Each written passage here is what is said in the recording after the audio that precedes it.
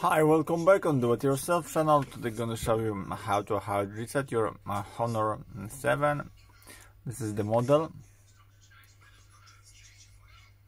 NEML21. This operation can be helpful if you doesn't remember the password to your phone or just the software doesn't work properly. So first of all, we need to turn off our phone, and after that press and hold volume up and power button together. Release power, still holding volume up after phone vibrate.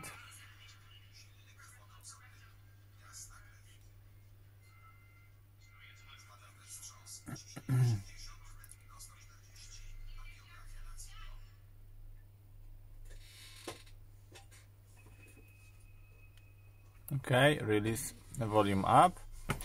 And from now just choose Wipe Data Factory Reset, accept by power,